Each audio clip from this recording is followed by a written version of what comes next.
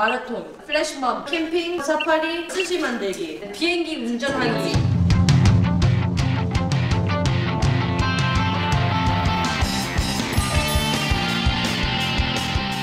하늘에서 이 운전하면 약간 새처럼 이렇게 막 나는 느낌? 그 자유. 비행기를 조종하고 싶다는 엠버. 바로 이곳이 그녀가 버킷을 수행할 곳입니다. 뭐 헬리콥터야. 뭐?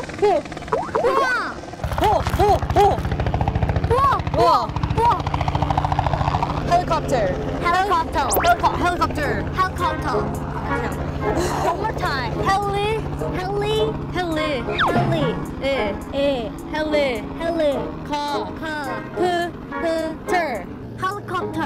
그럼 땄어. 색깔 비행기보다 완전 이래. 더 완전. Really? 작잖아. I know. 예, 알겠어. 그럼 I know. 수영할까? You don't know? 수영할까? You don't know me.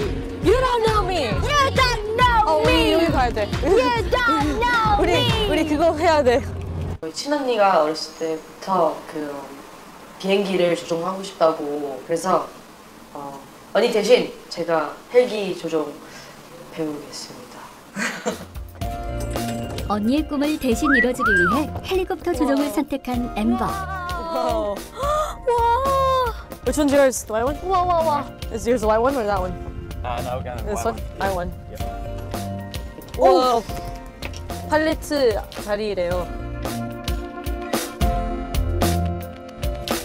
언니 저 헬기 타러 가요. 조종하러 가요.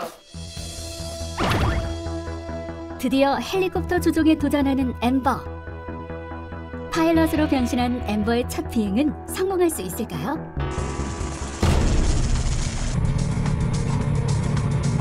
멋지게 뉴질랜드 창공을 가로지르는 엠버의 헬리콥터.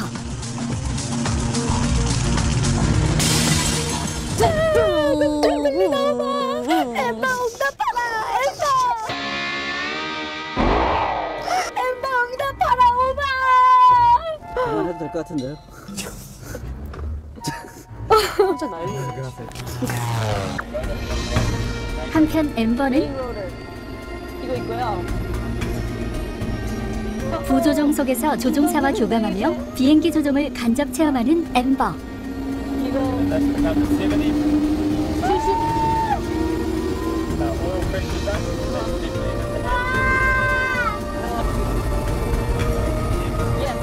직접 헬리콥터를 조종할 순 없지만 부조종 속에 앉은 것만으로도 뿌듯합니다.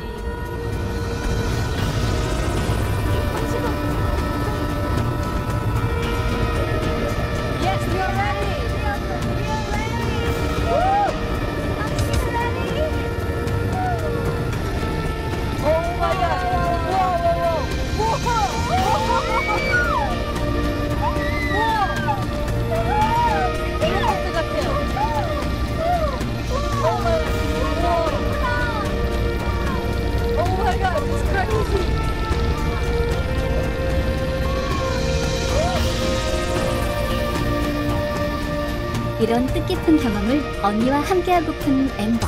언니한테 제가 지금 있는 거 막 헬기 조종 부조종석에 앉는 것도 얘기했는데 언니가 많이 주저했다고 했거든요. 그래서 다음에 뉴질랜드 가면 꼭 언니 데려갈게요.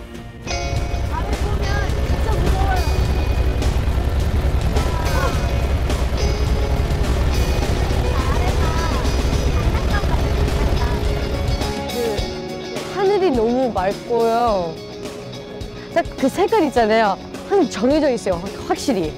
초록색이면 초록색, 빨간색, 빨간색이면 빨간색, 뭐 이렇게 확실히 있는데.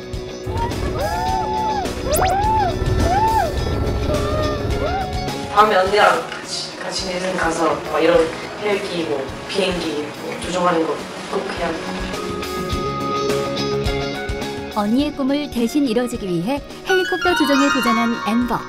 다음엔 언니도 함께 도전할 수 있게 되길 기대합니다.